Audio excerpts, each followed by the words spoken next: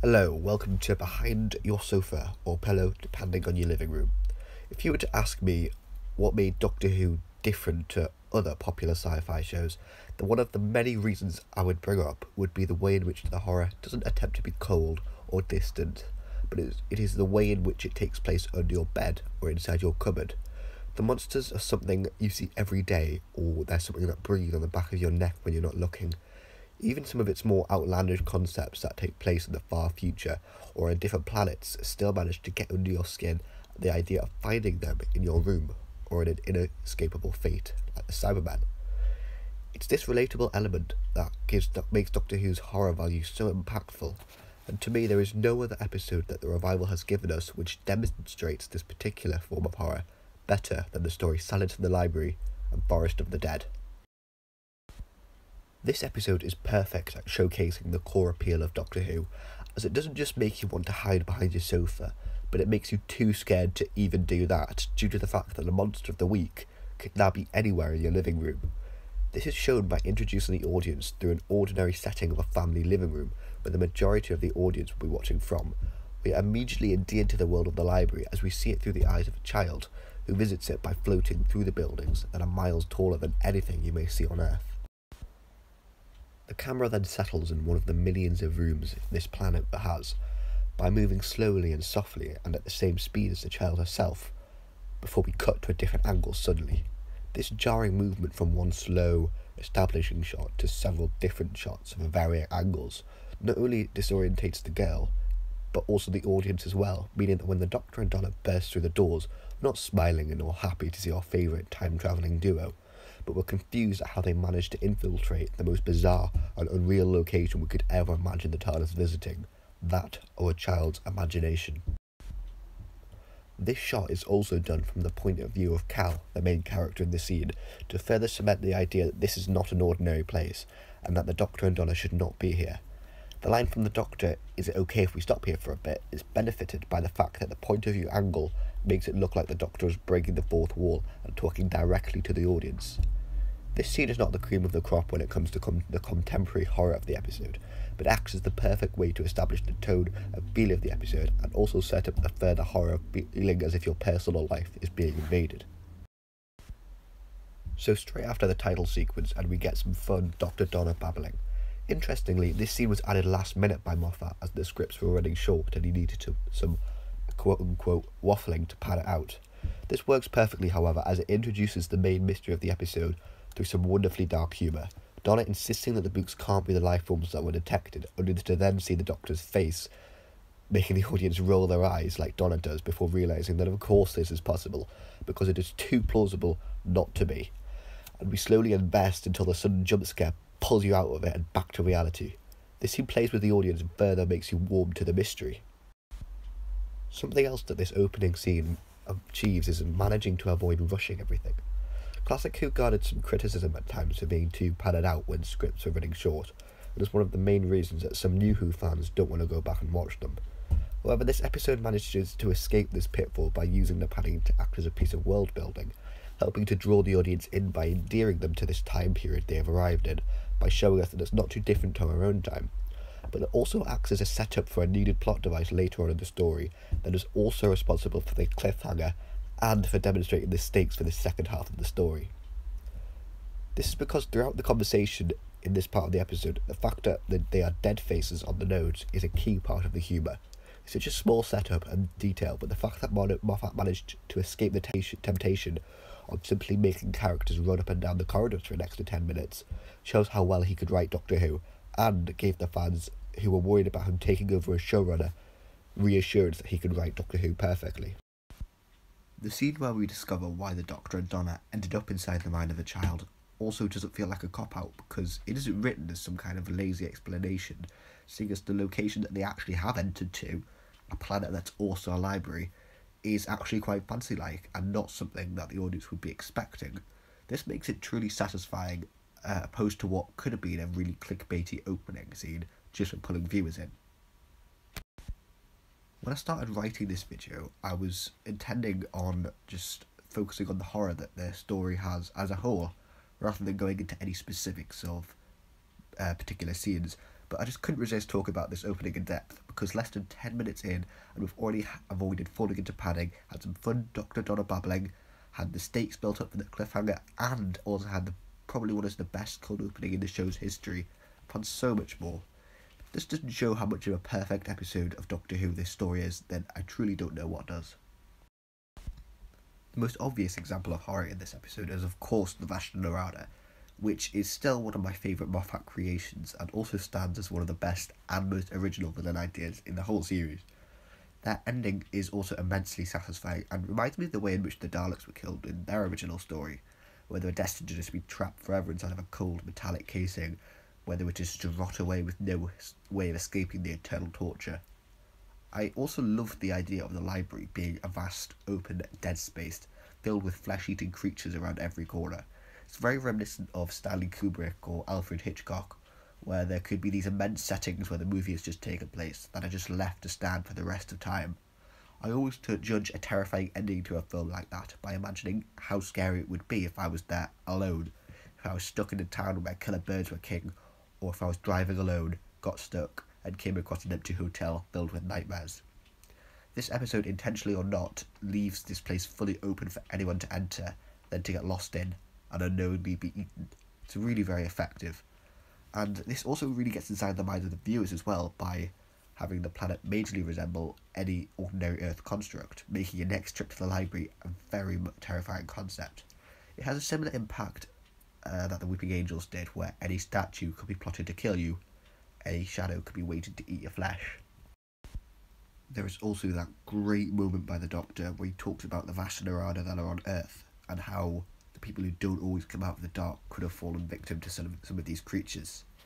I also like the fourth wall breaking of this scene, where the dust and sunbeams could potentially be the Vashta Nerada as well. This is especially terrifying as a child because it means that if you were to go and run behind your sofas, then there is every possibility that a shadow behind the sofa could be trying to kill you. And admit it, who else used to stare at dust and sunbeams when they were younger and think they were Vashta Nerada? So the first part and a fair bulk of the second managed to scare its audience by using the power and emotional impact of the Vashta Nerada to further its plot. That's good, that's a near perfect way to handle a two-parter, where the first episode was all about introducing the concepts and using that to scare the audience, while also setting up some character-based horror that it can use and build on in the second.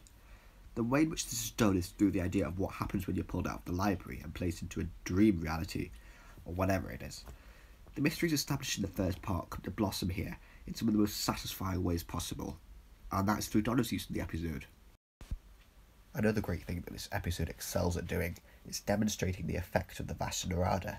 There is no way your audience is going to be scared of your villain if you don't show someone inconsequential getting killed by them. Moffat, however, makes sure for this death to land harder than it would with some rando, as he lets the audience sympathise with her as a character. Someone who wants to do well and means well, but is held back by her intelligence, or lack thereof.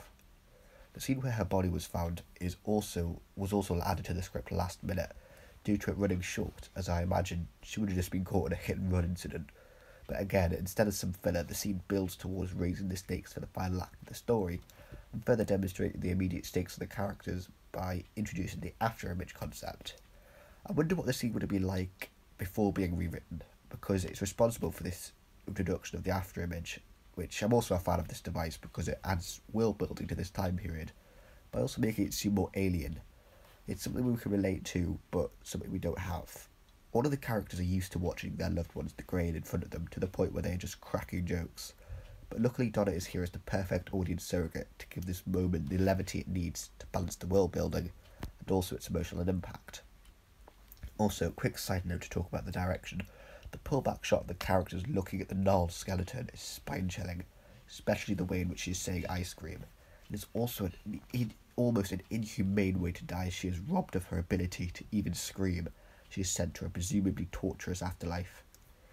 The only real problem with this ending to the Vashta Nerada, to the whole story, in which the way they destroy them, is that it's too satisfying, because there's no new or creative way to combat or beat them after you've shown them do something this harsh and this damaging, only to then destroy them with something that really would have taken a lot of work. Making another story or a sequel is more or less an imaginative impossibility, I mean, I know Big Finish did some stories with them, which I haven't listened to because, come on, look at the prices. But also because I haven't heard overwhelmingly positive things about them. But anyway, that's enough of part one. And that isn't everything that this story does to terrify you. Let's jump forward and look at how Forest of the Dead manages to make seemingly ordinary play parks and family living rooms the place of nightmares. So the side plot opens with Cal watching the episode we are also seeing on a standard television. Essentially, we are seeing the same story on a television, which is always fun. There's also a brilliant attention to detail in this scene, which I don't see brought up enough, and that is when she is flicking through the channels and watching the different events play out. The music in the background also changes. When we're in on the Doctor and Co, we hear a fast-paced action theme, but when we see different and quiet bits of the library, there is an atmospheric jingle in the background. When we see Donna being dragged into the mental hospital, we hear simple yet somehow unnerving, light-hearted drama music. Starting Donna's story off in a mental hospital is a great way to make the audience feel uncomfortable, because they don't know what kind of things may have happened to Donna in order for her to end up here. And because we see everything from the editor's intended point of view, the instant cuts, cutting out different bits of time, don't really make as much sense for Donna, as to us they end up on the cutting room floor, but for her, they're an immense lack of normality. This is interesting because it almost makes the editor's hand, who is present in every story, a sort of villain, as we want Donna to stop feeling disorientated and afraid, but in doing that we are going against a very force that is controlling the story that we are watching. To say this is fourth wall breaking is an understatement. It's bloody fourth, fifth and sixth wall breaking. But this isn't the end of it, not even close, as things get worse after the time jump, which Donna has now settled and had kids with a house and a husband, all in the space of a matter of minutes. Again, for the audience this is no disparate different to an ITV hospital drama, but Donna is aware of these cuts and feels the jumps every time they happen. However, she can't say anything, because that is clearly what made her end up in the hospital to begin with. Dr. Moon is clearly a force of good in this story, but in the moment, and from this perspective, the ways in which he is getting what he wants, stopping Donna from questioning her fragile reality, is heavily manipulative. This means that Moffat's intentions for this to be apparently a future incarnation of the Doctor are far more than just a superficial idea or a clumsy afterthought to try and make the story seem better or more deep.